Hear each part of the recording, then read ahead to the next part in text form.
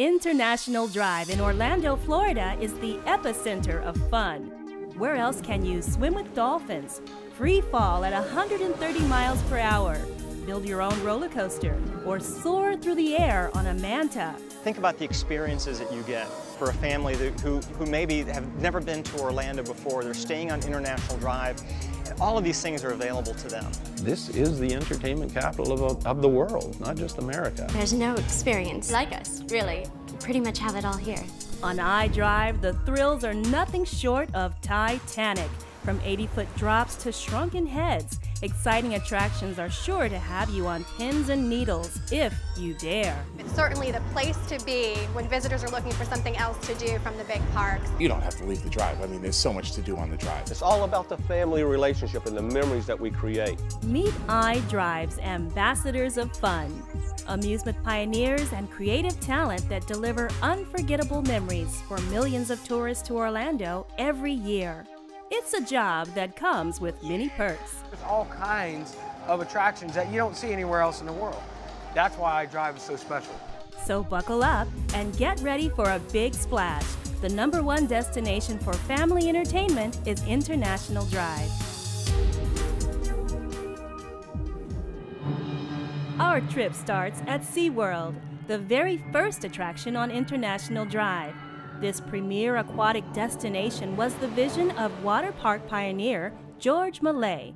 Millay and 3 of his partners envisioned a theme park where guests could experience marine life. Today, that vision lives on at SeaWorld parks in San Diego, San Antonio, and Orlando. I understand SeaWorld's mission, and it's to celebrate and connect and care and to bring all these people closer to animals, to learn about the marine world, find out what we can do to help save these animals. That's what keeps me really excited about coming back to work. Even though it's been 32 years, I still love coming to work for this place. SeaWorld opened in 1973. There were no manta-shaped roller coasters back then. Dolphins and Shamu were the star attractions. But like Orlando, SeaWorld was a young park with plenty of room to grow. It was a much smaller place, obviously a much smaller place than it is right now, but it was still an incredible place for people to come and to get experiences that they couldn't get anyplace else, to meet animals up close, to see Shamu, to meet whales and dolphins. And horses. For many years, SeaWorld was owned by Anheuser-Busch. But before Clydesdales, there was publishing tycoon William Jovanovich. In 1976, Harcourt Brace Jovanovich made a bold decision to buy SeaWorld and move their headquarters from New York to Orlando. They were looking for something to venture into, and at that time they were insurance and publishing, and they wanted to get into theme parks. They wanted to get in the entertainment business, and they did a really, really good job with the parks. They set a terrific direction for us. A lot of expansions came during the HBJ days. The 80s brought new marine attractions. Even the Super Friends got in on the act. And long before downtown Disney, there was Florida Festival. It was a great place. It was a dining, entertainment, shopping district under these massive tents where you could have great meals at a place called Alligator. There's always a band going on, had a nice Caribbean feel to it. I think it was just ahead of its time and just wasn't part of HBJ's plan, but it was a place that we recall fondly. Under HBJ, Shamu was given a new home.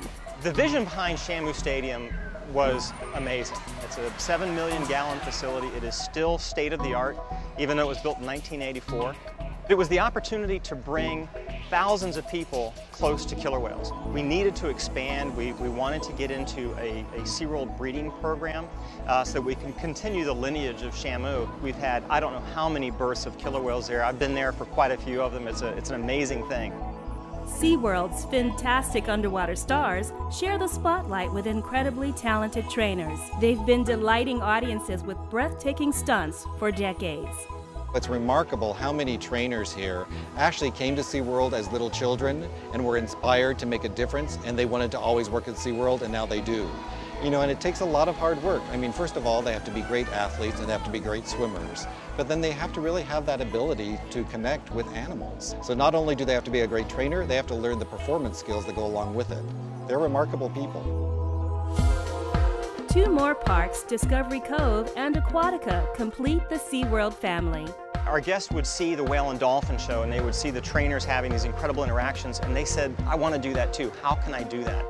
So that's where Discovery Cove came from, was really the opportunity and the ability that only we had was to get our guests closer to dolphins. Our guests also told us, why don't you guys have a water park? There's a certain kind of fun that I can have at SeaWorld. You're associated with water.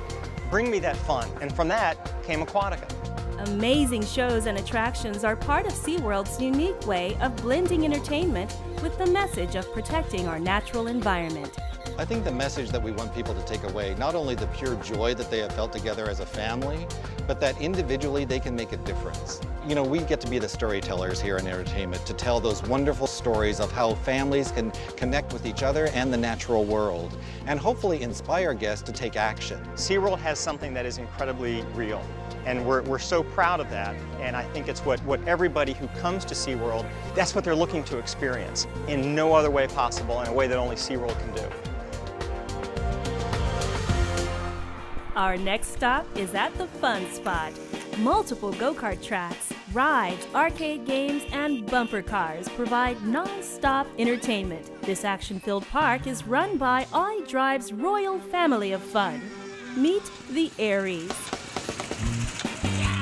Fun Spot is the vision of John Aries Sr., a Florida native who earned his high school spending cash operating go-kart rides. I started working at a little go-kart track up in Maitland. One thing led to another, and I took the opportunities that came along the way. Since then, he's owned amusement centers from Maitland to Maryland, but 365 days of sunshine lured him to iDrive. In 1978, I realized how International Drive was developing. We came down here and saw the traffic and the walk traffic. It reminded me a lot of Ocean City, Maryland. John left Karts A Go-Go in Ocean City and headed back to Orlando. His first debut near the tourist strip would become a local favorite for many years. We bought a piece of property and opened up a little park called Fun and Wheels. Fun and Wheels started off as a one go-kart track and quickly grew to include an arcade, miniature golf, water rides, and bumper cars. Quite honestly, that's where my philosophy of more is more developed. Because the more we did, the more we grossed, the more profit we made. Eventually, John headed back up the coast and purchased an amusement center in Myrtle Beach. This park's name would become Orlando's new attraction. When we bought that business, we got the name Fun Spot, and then we just kind of trademarked it and came down here in Orlando with it. Right by his side, learning the ropes of the business, was his son, John Jr. You ready? I'm ready. On your mark, get set, go! In the summer times, we would go on long 2-3 month vacations.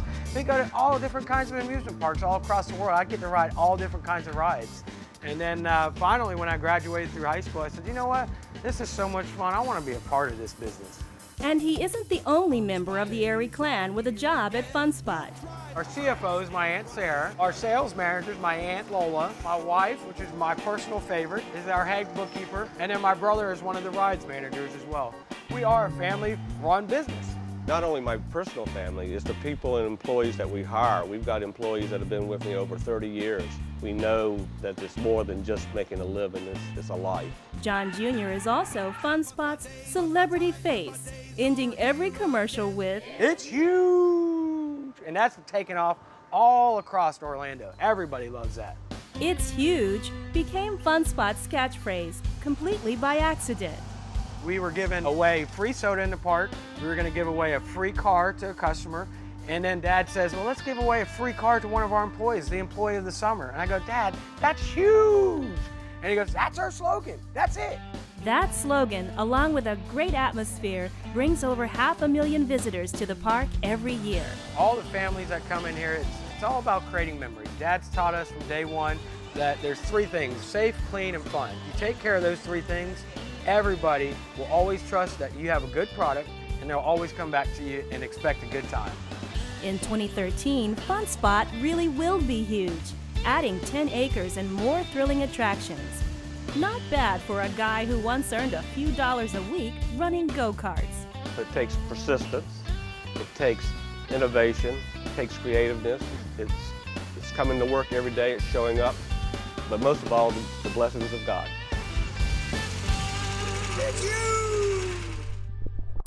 There are some unbelievable attractions on iDrive.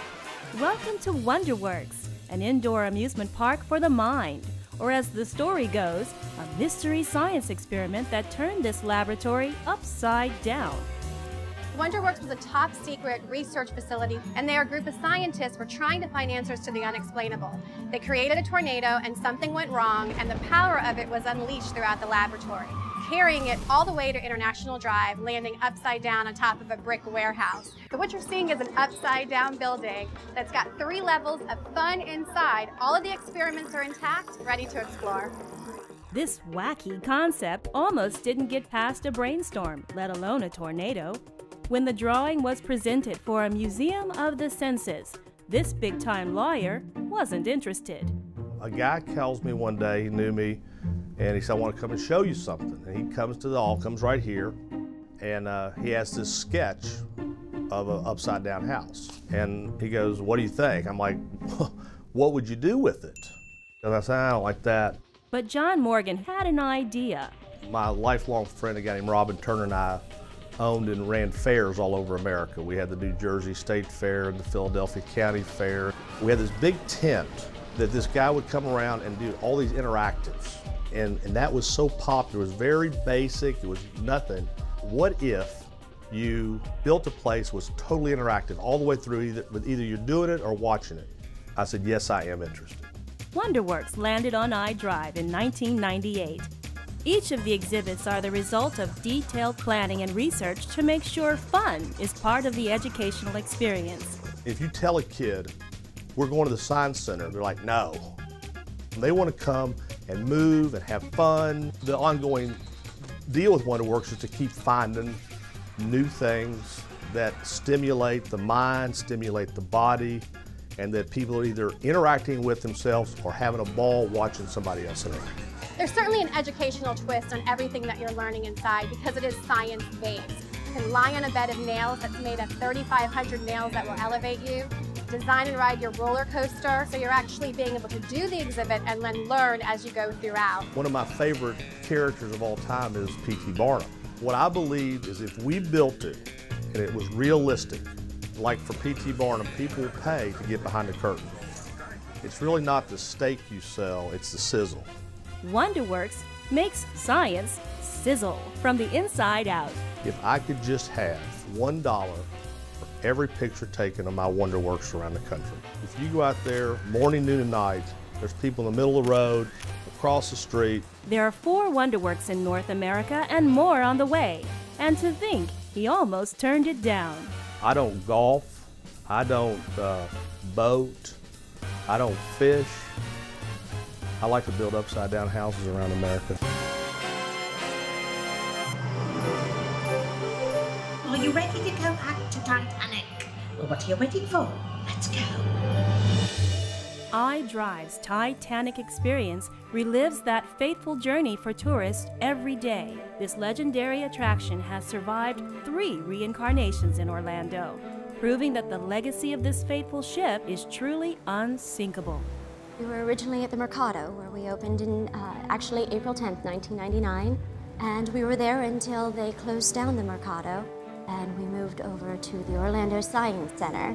And we were there for about 1.5 years, and then we found our permanent home right off of International Drive. It's good to be back home. The Titanic experience received an extreme makeover by Premier Exhibitions and RMS Titanic. They wanted another permanent exhibit. How exciting. They found us, bought us. Now we're here with 100 real artifacts from the ship, our actors, who just combine to make a most unique experience. Trained actors portraying actual passengers lead guests through 17 galleries of memorabilia and full-scale recreations of the Titanic's interior, including a tour of the Grand Staircase. We portray a wide variety of people from the ship. So the fact that we can keep their memory alive and sometimes introduce people that most people haven't even heard of. We talk about boarding the ship. We talk about who's going to be on the ship. History about the people. You can even share a toast with the captain at a Titanic feast. It really is amazing. We keep everything as historically accurate as humanly possible. It's not just us. We're representing them. It really brings a different element to the Titanic attraction, and it's something that you won't see anywhere else. Something else you won't see at other exhibits are these real artifacts, many on display for the first time. It's because of RMS Titanic and Premier that we do have all of the wonderful artifacts. We also have the telegraph that actually sat on the bridge. Just as it was on Titanic, only 100 years later now, and is still set at full stop. Can you imagine? There's so many things that really just make your heart flutter. The journey's breathtaking finale truly brings the mystery of the Titanic to life. 3 tons of the ship's hull. I'm in awe every time I see it. You can smell the ocean. You're looking at Titanic, all the work that went into it, all of the people. It really is just a sight. Sharing history and a love for entertaining makes this iDrive occupation very rewarding. What we do here, it really is a very emotional job to come to every day. I did Titanic over at Mercado and moved with it. So has it been part of my life? Oh yeah. And then after I'm gone, I hope somebody else comes in here and keeps on doing what we do. It never grows old. Every time we do it, it's like doing it for the first time.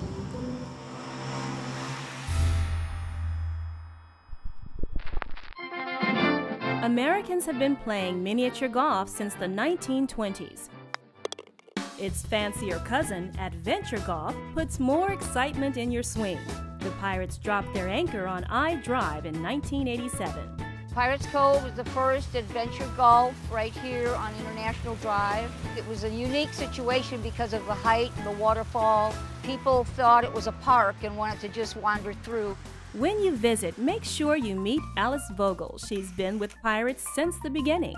I came to the area as a gymnastic teacher and was approached to take the management job, and I didn't think I could do it because gymnastics was my life, and how could I run a golf course? I've been here ever since. Pirates Cove has 36 challenging holes surrounded by waterfalls, caves, and of course, swashbuckling pirates. It's a great place to come to. I feel like I'm on vacation almost every day. Repeat visitors will recognize Alice. She rarely misses a day of golf. I'm here every day of the year. Children that have been coming to the course for many years had their birthday parties here. Years later, I've seen them come back with their children, and they'd say, "Hi, Alice, you're still here. You used to teach gymnastics." So it makes me think I still look the same after 25 years.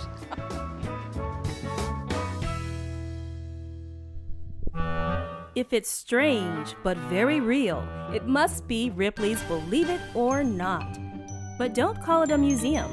It's an auditorium.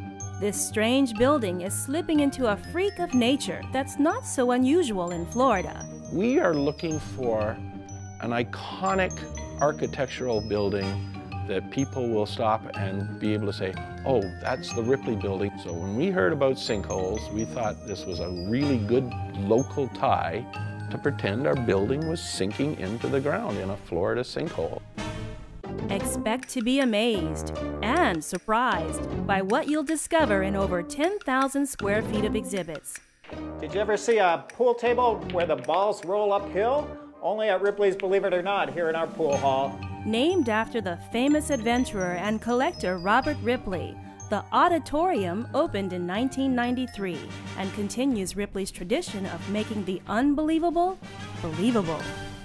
Sometimes people think that Ripley's is just kind of weird, crazy stuff, but we've got some really world-class museum pieces here that we're proud to show our guests. I want our collection to be special and hopefully a wow factor that you go, wow, I've never seen that before. And this is the man who gets to bring it to Orlando. Edward Meyer has been with the company for over 30 years. He travels from Iowa to India in search of the most unusual artifacts. New Zealand, Australia, Thailand, China. I'm not just looking at history, I'm not just looking at science, I'm simply looking for the odd, the unbelievable, and hopefully something you can't see anywhere else. Chances are you've never seen a rickshaw made out of jade, or a Beatle that plays the Beatles. It's got 167 musical elements. It plays music by itself, or, even more fun, you can play the music on it. Move over, Da Vinci. This Last Supper only took 8 months of lint to create. It's got about 300 hours worth of doing laundry and hundreds of dollars worth of buying towels to get all the colors that you see, the oranges, the reds. Touch these African fertility statues and a baby might be in your future. People actually plan their vacations from all over the world to come here and see and touch those statues to help them start a family. We've even had people fax their handprints, asking us to rub the handprints on the statue, fax them back or mail them back to them. Happy to do that for people, believe it or not. Before statues, vampire killing kits, and musical cars go on display, they arrive here at Ripley's corporate office. Within this secret warehouse, everything is prepped, painted, and packaged for delivery. Ripley's entire operation is based in Orlando. We moved our headquarters in 1993, just after we built this museum, because we realized that Orlando was the attractions capital of the world. We catalog it, we photograph it, we measure it, we record where we bought it, who we bought it from, how much we paid for it. Everything comes to Orlando. And then it's shipped to one of Ripley's 32 attractions all over the world, which means everyone gets the chance to see at least one shrunken head. They only come from Ecuador, South America. This particular one is really special because it still has the feather earrings and it still has a necklace rope. Yes, you were supposed to wear this like a necklace. Believe it or not. The next stop on International Drive will have you flying high. Suit up and get ready to skydive at iFly. No prior experience is needed to feel the excitement of free falling at speeds over 100 miles per hour. With a little training, everyone can fly. A lot of people don't even realize who we are and what we are, but when they get here, they're amazed. The feeling is just like jumping, just like skydiving, but you're in that controlled environment. There's no G-force, no feeling, you're floating in there. The instructor is always in there with you, getting you balanced. When he feels you're comfortable, he lets you go. It gets you flying, and then he's there to maneuver you, manipulate you so that you feel comfortable in the tunnel. So just how does this wind tunnel work? Get ready for some heavy science. It's a giant vacuum cleaner. It compacts the air, accelerates it to the point where you can fly in it, and then as it extends on up the tunnel, it slows back down so we can let that air re-enter the atmosphere without a lot of back pressure and noise. Meet Bill Kitchen, the creator of iFly, a former Air Force engineer and radio broadcaster who's living proof that you're never too old to have a life of adventure. I did my first skydive in Boulder, Colorado when I was 40 years old. It was sort of a birthday celebration, and I fell in love with the sport.